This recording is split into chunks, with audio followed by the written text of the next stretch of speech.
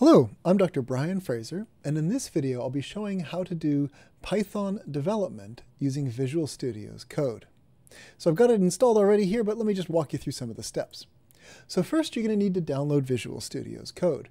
You can just search for it, find the download page, it'll look like this, and then pick your operating system, whatever you want.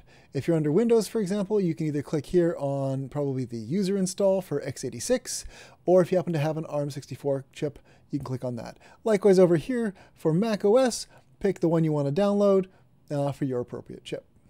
Once you've downloaded that, you'll also want to install Python.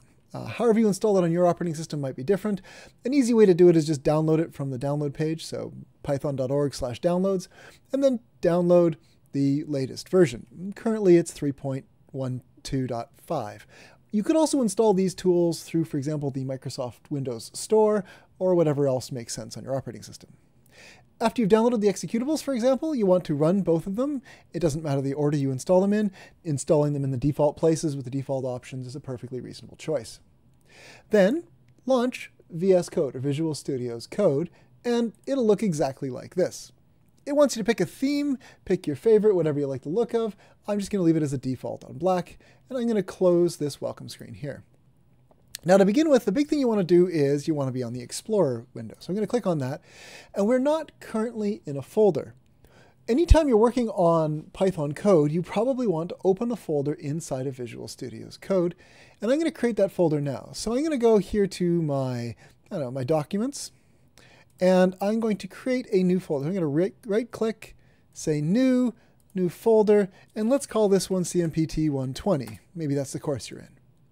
So I've now got this folder. This is where I want all of my material for this course to go, and it's all going to be in one place all the time. So now back into VS Code, I'm going to stretch this up just a smidge. I'm going to open a folder, and then I'm going to select on my documents, and then that Compute 120 folder that I just created. All right, we're most of the way there. Let's do a couple other little things to get us running. It's going to ask, do I trust this? I'm going to say, yes, always trust this in the parent folder. That's just a safety feature to prevent things from running maliciously in Visual Studio's code. But since it's my folder, I'm fine with that. I'll close that welcome screen again. It reloaded the folder. And we can see here it's loaded the Compute 120 folder, but there's nothing there. So what I probably want to do is make a new folder inside of this for each activity I'm going to work on. Let's say Lab 1. And then inside of Lab 1, maybe I want to create a new thing. I'm going to just call this one Hello. Hello.py. Always naming my files with a .py extension for Python. Also, if it is making sure there's no spaces in any of my folder names or my file names. That can sometimes mess up the tools. It's going to ask me, do I want to install the Python extension? I'm going to say yes. Generally, most extensions that it offers are probably a good idea. On the left-hand side where it took us to, see, we were up here under Explorer view, but if I go down here to extensions, I can search for all the different extensions. It's suggested one here, but there are other ones. For example, you might be familiar with, for example, a C++ extension or something like that. There's lots of tools here that can help you at different times. All we care about now, though, is this one Python extension. So we see that's finished installing, and it gives me some hints here. I'm just going to close this. I don't need that anymore. I'm back here to my hello.py. So I'm going to put a comment here at the top. This is my test file, and I'll make this a bit bigger. My test file for Python in VS Code. And we'll put in just a print statement, print hello world. Of course we do. We can see as we go, it's giving me some of these tooltip pop-ups that maybe help me understand what I should pass in. In this case, this isn't particularly helpful because it turns out print's a fairly complex one, but other times if you're calling a function, it might be quite useful. So now I'm going to save this. The next thing I could do is I want to run my code. I'll do that to start with and then show you another way that we want to kind of get a little bit more control over life. So now that I've entered the code here, I can click on the play button, run Python file. It may ask me a few questions about which version of Python to use. Generally, picking sort of the default option is probably pretty safe. And there we go, it ran my code. All of this at the top is basically just it saying what it was going to do and run it. And then it leaves me at the terminal. There's a command prompt where I can type in commands to the operating system. But of course, what we really wanted to see, we saw right here, hello world. So there we go. We're up and running with VS Code. The one extra thing to do is we want to use what's called a virtual environment. A virtual environment lets me specify which version of Python I want to use. Now on my computer here, I only had one version. But sometimes, for example, Mac OS might have a default version that's pretty old if you've got a bit of an older Mac, or just whatever's going on, we want to have a little bit of control. Maybe you've got a couple different projects going on, needing different versions or different tools installed. So from inside of VS Code, I want to bring up the command palette, which I can access through the menus somehow, but the easy way I remember is Control-Shift-P. So that was Control-Shift-P on a Windows machine. Let's see if we can find it here. There should be a palette edit. I'm not even sure where to find that. Anyway, oh, there we go. Under View, Command Palette. And it brings up this. And I can start typing in the name of something that I want to do. So I want to do under Python. These are all of the commands that VS Code knows to do different things for Python. And you could go through and scroll through them. What we want to do is we want to create an environment. So I'll type in Python create, and I could create a terminal or an environment. So this will be the one I want to do. And it gives me a couple options. Do I want to do a V environment, a virtual environment, or do I want to do a Conda environment? I can do a virtual environment. It's going to have automatically scanned my system and looked for different Python versions that I can use. Well, this is the only one I've got. I'm going to use it. If you're doing this on your computer, it comes up with more than one. Probably select the biggest numbers here. So 3 dot and then whatever the biggest number is. So maybe 3 dot like 18 or something like that if it's in the future. So I'll take 3.12. And now it can see here, it's going to create this virtual environment. On the left-hand side in my Explorer window, see there's this .venv folder that it's creating. I'll expand it and show what's coming into here. This is all the information that is needed for this virtual environment. And by making a virtual environment, it'll mean that I can install things into it and I can pick the version of Python that I want to work with. So it's now done, tells me it's done that.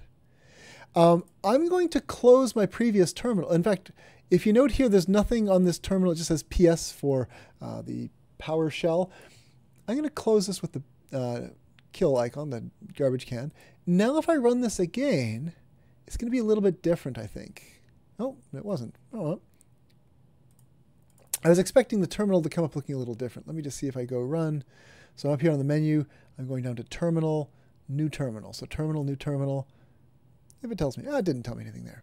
But if I run Python, 3 -- version, I think it'll tell me the version of Python. There we go. Python -- version, and it found the one I'm looking for. So if you do have multiple versions, it's a good way to check that you got the right one there. Now that I've done this, I can actually install things. So if you work more with Python, maybe you've got to install some extra packages or later on. When you first start off, you don't need anything, but you can use a tool called pip. So it's called pip install. It's built into Python, and I might want to install something like there's a NumPy package. And so I'm going to install here NumPy, and this is going to install it for this little virtual environment so it doesn't affect anything else. And this will may take a moment to collect everything, install it, and there, now it's done. So I could import into my hello.py whatever it is I wanted to do with NumPy, or something like that in the future.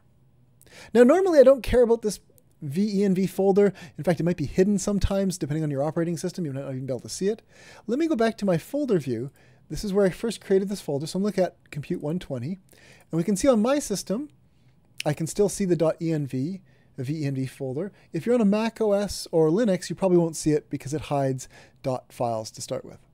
If I go into Lab 1, here it's kind of funny because inside of VS Code, I had this file called hello.py, but out here it just says hello. That's because Windows is hiding the file name extension by default, so it doesn't confuse people, which actually confuses me. So you can go through View and change the settings to make it so it shows all those extensions. But this file is there. So if I create a new file inside of Lab 1, Oops, let me bring it back up here. I can right click, for example, and say new file if I wanted. And I'm going to call this one yay, yay.py. Print, yay. I'll save that. I'm going to go back to my previous program, and there's my yay. It'll be actually yay.py. If I right click, go to properties, it should tell me that it's a .py file, a Python file. All right, so that's all I need to know, really. If I tried to want to send the file to somebody or submit it for Mark somewhere, I would submit these files, whatever file I needed. Throughout the process of learning Python, I'm going to probably end up with a bunch of other folders down here. So maybe a lecture week 1 folder. It'll have some files in here like learn printing.py. Maybe have another one that says learn keyboard input.py, always ending into .py and so forth. The actual names of these doesn't matter so much, just avoid spaces in them. And then later on, I can roll these up and be working on just one file or the other. And they're all listed here across the top, the ones I have open. As you're going, you always want to open this folder again because it's going to contain all of your files and the setup for this environment. So you're always going to be opening, in this case, the Compute 120 folder, rather than going in and opening just the Lab 1 folder. So I always want to have this kind of structure to work with. It's very easy inside of Visual Studio's code to get there. Now the last thing I want to show is, let's look at doing some, I'm going to run the debugger. And I'm going to make these each individual ones doing different things, just so we can see what happens. What I can do is I'm going to set a breakpoint. You can see as I mouse over this, it gives me a little red dot. I'm going to set a breakpoint here at number 5, this print hello world 4. If I just run the program, it's going to run like always, whipping all the way through, printing everything out. If I wanted to debug, I'm going to let it stop partway through, and then I can see what's going on. So I might have a variable here, for example, something like, well, I'll just leave it for a moment. That's fine. We'll not get ahead of ourselves. And then I can say, go here, and I can select Python debugger. So what I do is I click on this drop down, and then I can say Python debug Python file. I can kind of ignore the other ones. Don't need the launch and that kind of stuff is specific. So I'm going to run this. This is going to load it in the debugger. So it's going to execute my code like before through the Python interpreter, but it's going to stop at my breakpoint, which is right here. So we can see here that it's done hello world 1, hello world 2, hello world 3, and it stopped at this breakpoint. I could investigate variables and a bunch of other things here. I could look at different functions by using the call stack, but for the moment, I'm just going to use these buttons at the top. I'm going to step over my code, and we'll see that as I click step over, it prints out a new line of code at the bottom, and it walks me through my code. I can see it executing. When I'm done, it finishes just like before. All right, well, thank you very much for watching. That shows us how we can install VS Code and Python, and then start using VS Code to write our Python file and run it. Thank you for watching, and have a great day.